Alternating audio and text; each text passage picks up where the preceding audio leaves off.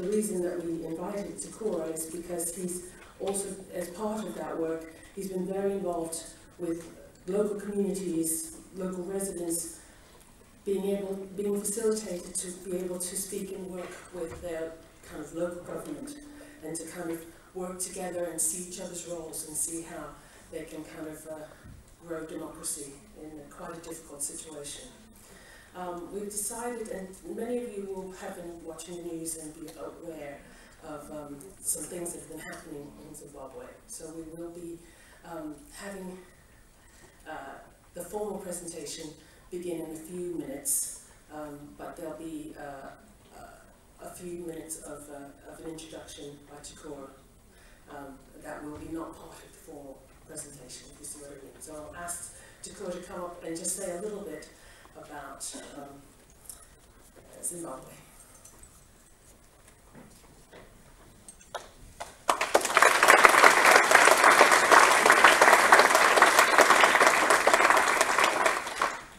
Thank you, Marie. Good morning to you all. Good morning. I suppose this is the end of the conference, and I think most of us are now saturated. But I just want to share with you what has been happening in Zimbabwe for the past 2 weeks. I arrived on the 2nd of July from Zimbabwe, and then that's when everything else started happening back home.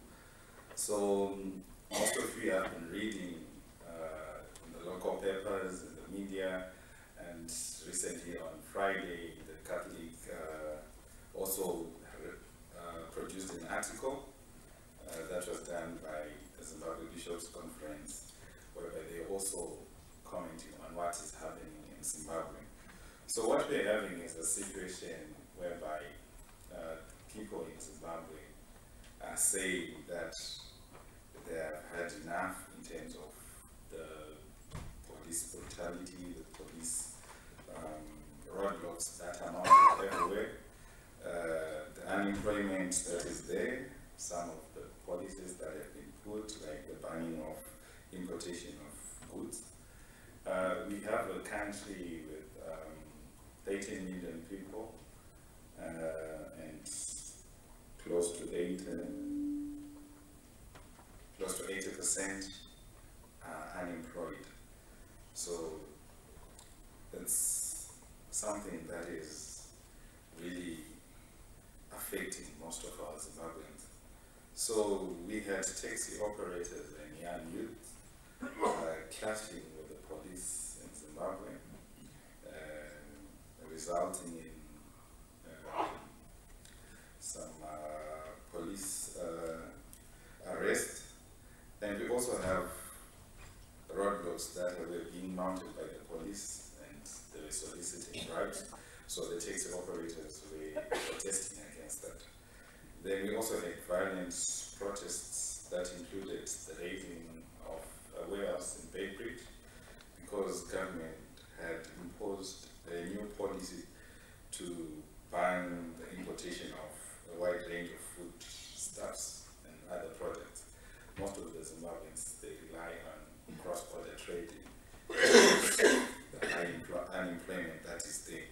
So as a result, we have other people that have actually stood up using social media. We have one pastor in Zimbabwe who has managed to incite people to be peaceful in terms of demonstrating against the government. So he organized people who are going to work, companies, businesses, to close show for a few days. That was one of the days, so that their statements can be addressed, their issues can be addressed by the government. So this is what has been happening in Zimbabwe so far. So we have the general populace rising up and speaking peacefully to the government. Well, we have some, of course, who did it in a way that caused violence, clashes with the police. So I guess, yeah, that's all about what is happening currently in Zimbabwe. So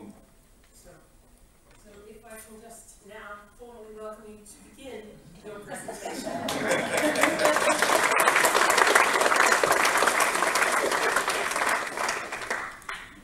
All right. Yeah.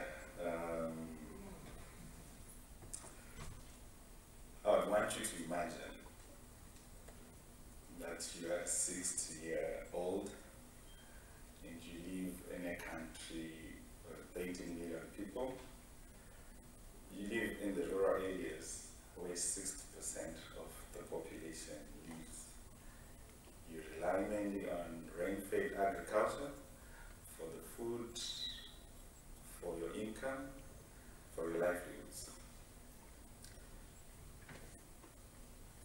You live in a population in a country where the life expectancy is 50 years for women and 47 years for men. And you are 60. So you live with your grandchildren, you live with one of your daughters-in-law. One of your sons has just died as a result of diarrhea. You have two girls. One of them completed her degree in business studies and is living in the urban areas where she's unemployed. And you have another daughter who's also living in the urban areas and you wonder what she does for a living.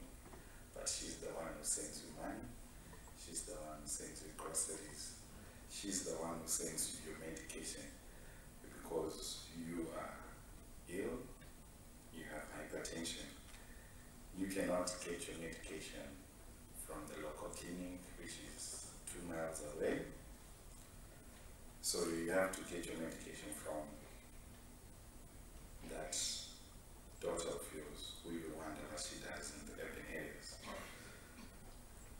You also have challenges in terms of accessing water. So you have to walk close to a mile to get water.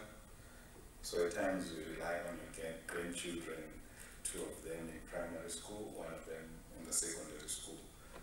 And one of them has just been sent back from school because they haven't paid fees for the past 2 terms. You are also worried about what you're going to eat the next day because the rainfall has not been that favorable and the crops that you used to rely on have completely failed, so you do not have a meal for the next day. What would that person have to say about democracy and participation in Zimbabwe? So, my name is Takura Gwatinyanya. I work for Caritas as a program manager. Since I joined Caritas 9 years ago, we have been responding to emergencies caused by natural and man-made disasters. We are talking about drought, we are talking about displacements, we are talking about diseases and poverty. We have been contributing towards access to water, access to income, access to basic services, access to education, health. And we've been working closely with the government in terms of trying to restore basic services. And in trying to rebuild relationships that have been lost, in trying to rebuild the lost confidence by promoting peaceful and exciting engagement with the communities, with the business, with everyone. So Zimbabwe, like many other African countries, are in extreme poverty. Poverty that has resulted from many years of recurrent emergencies, recurrent disasters, political violence, moral decay, civil unrest, poor policies, and many other things, like even the trade, the sanctions, some of them, and HIV and AIDS. We even have poor environmental practices that have also resulted in climate change. So we wonder what's also going to happen to the generation that's going to come 50 years from wonder what's going to happen to all the creatures, all the trees, all the birds, all the animals.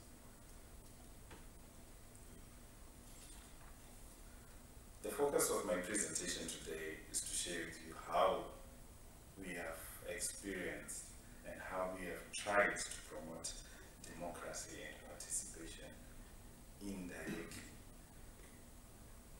Caritas is not so much interested in changing politics or to be confrontational, but rather to build peaceful processes that save lives and reduce human suffering.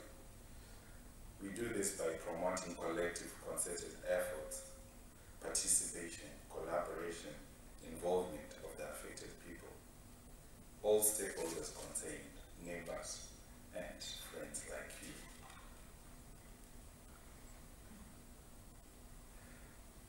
May I just know how many of you have ever been to Zimbabwe? Okay, quite a number. How about Africa? Many of you. That's good. So, Zimbabwe is in Africa, in the southern part, south of the equator, and it's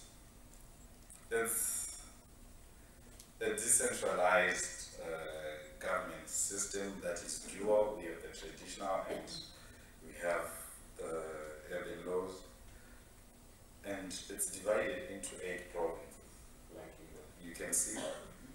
It has 2 major cities, and then each province has a provincial capital. You can see from the demarcations, those in bold, those are the provinces in Zimbabwe.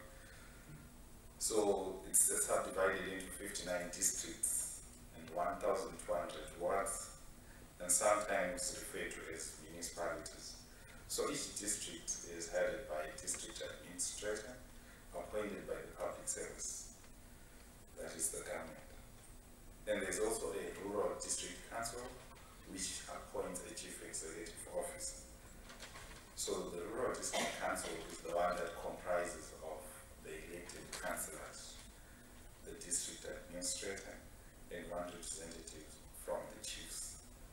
These are the traditional leaders who have the customary law. So the government functions at district level are carried out by district offices of national government departments, like Department of Health, Department of Livestock, Department of Works, and also Environment. So our constitution in Zimbabwe also points out to democracy.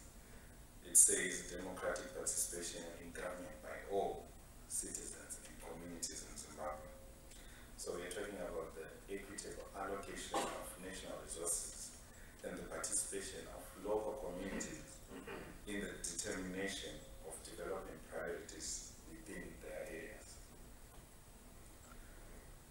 So probably just to get a definition of democracy from the way we see it, it is a central determinant of the quality of life and a central element in the ability of men and women to live freely and autonomously as human beings. This is a definition that also people can contest. And this is quite familiar for those of you who come from these parts of the world. We hold these truths to be self-evident, that all men are created equal, that they are endowed by their creator with certain unalienable rights, that among these are life, liberty, and the pursuit of happiness. So this is the American Declaration of Independence. It's something that is always there. It speaks out to democracy. And also, famous, the Magna Carta. Know that before God, for the health of our soul and those of our ancestors, and heirs to the honor of God, the exaltation of the Holy Church, and the better ordering of our kingdom. So, from all this, we get to see that it's speaking to one thing, which we had yesterday, we had on Friday, the common good. It's all about the common good. So for us as Caritas, we focus mainly on the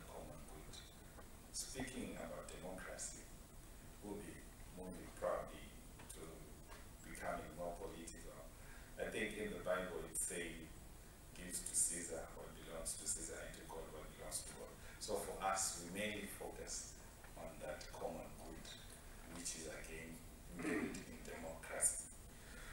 So the Pope would also like to say that not everyone is called to engage directly in political life. Society is also enriched by countless array of organizations which work to promote the common good, to defend the environment, whether natural or ever. So this is how we have been tackling democracy indirectly, by not involving ourselves in politics, but addressing the needs that are there on the ground. So what are the challenges that we have in Zimbabwe? We have children that have no access to proper infrastructure, education infrastructure, no access to water and sanitation. Some communities have no access to water and sanitation. These are just but some of the problems that we have. According to a report that was produced by UNICEF, they are saying that it is estimated that 46% of Zimbabweans have access to improved water. So you can calculate backwards how many do not have access. So 46 have access. And only 30% have improved sanitation facilities. We are talking about the basics, the toilet.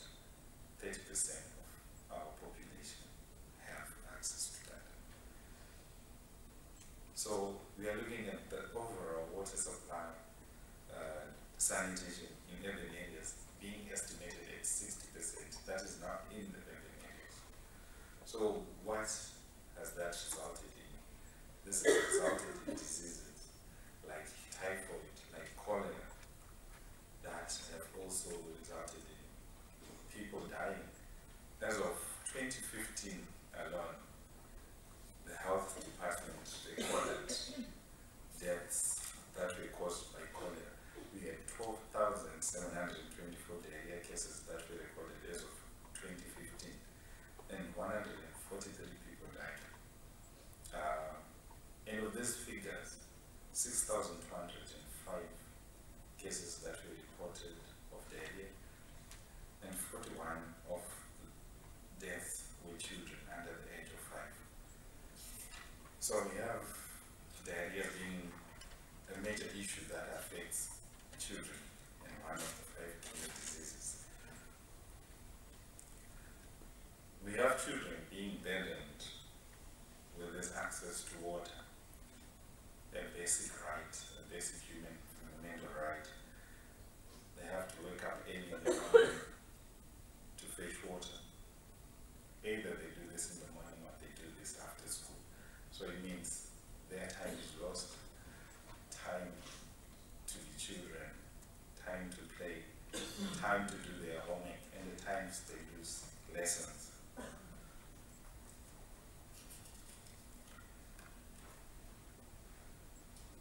Because of HIV and AIDS and the life expectancy, which is at 50 years for women and 47 for men, you have children being left under the care of their grandparents.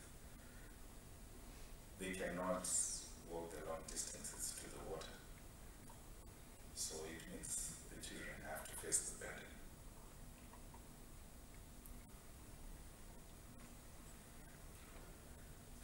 We are also talking about basic issues like environmental protection, service delivery, the throwaway culture, which is a behavior that is in us, in humans. How do you develop democracy in such a community where people are just throwing litter everywhere, where council cannot provide services to actually come and collect the refuse? We have households that are not connected to sewer systems. Communities do not do waste recycling. They do not do proper waste management. We have communities that are burning waste as a way of disposing waste.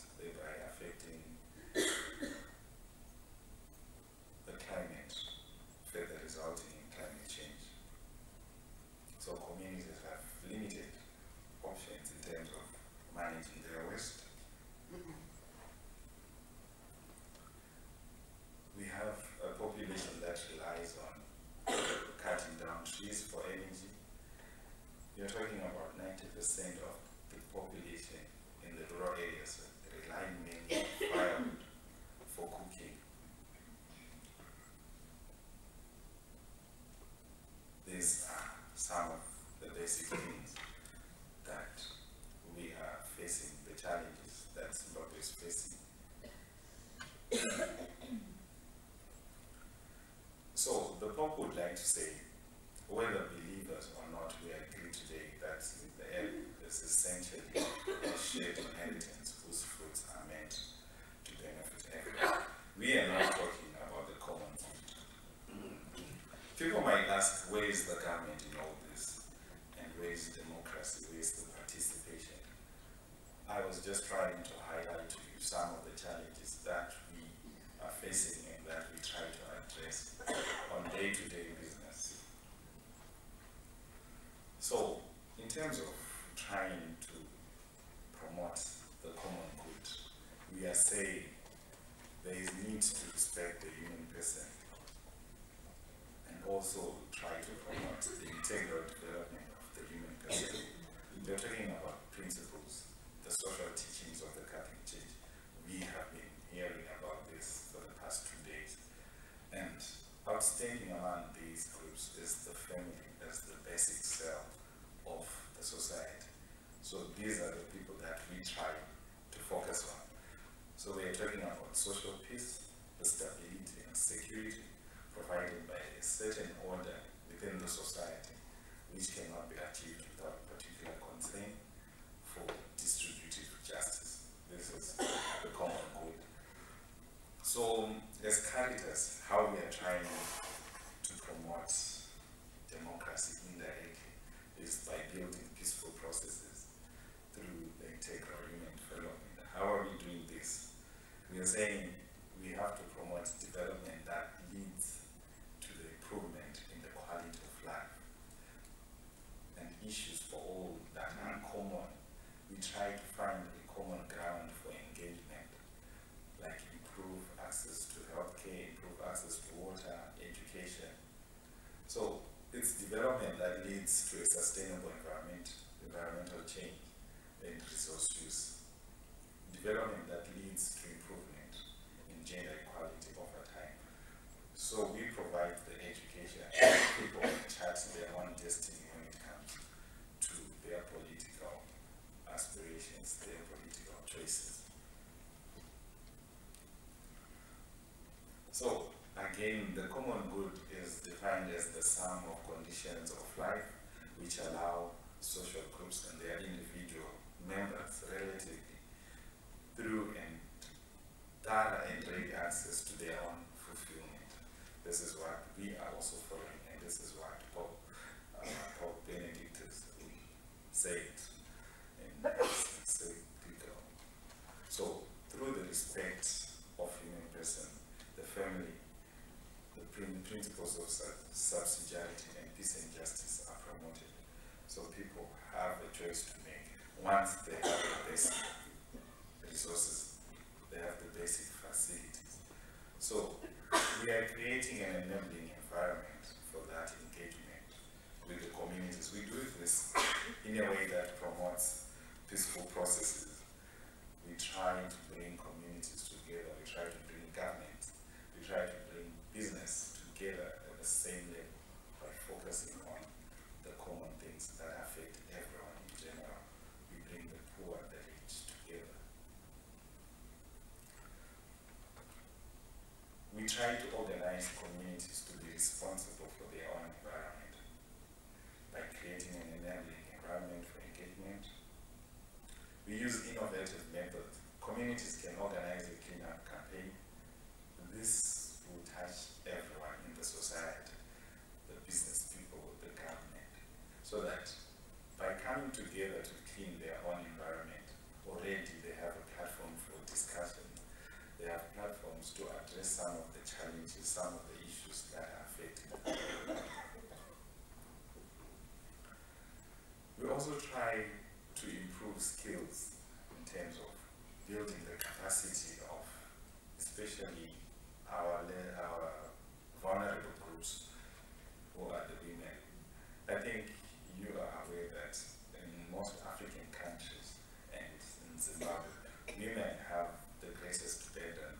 They have to fetch the firewood, they have to fetch the water, they have to do the cleaning, the cooking, and also at times they have to find the food. And people would ask, where are the men? Because of this society that we have, where 80% of the population are unemployed, it means men are not able to actually provide for their own family. So what are they doing? They try to escape that reality. Well, can they do the farming? It's hard for them. Because of climate change, we're having changes in the weather patterns. We used to have 6 months of rainfall, and now that is reduced to close to 2 months. So it means agriculture in itself is failing in Zimbabwe because of climate change. Right now we're talking about drought that was induced by El Nino. We're talking about 4 million people that are in need of food at the moment. So we try to help communities to harness local resources like water from rivers. And we're doing this with the support that we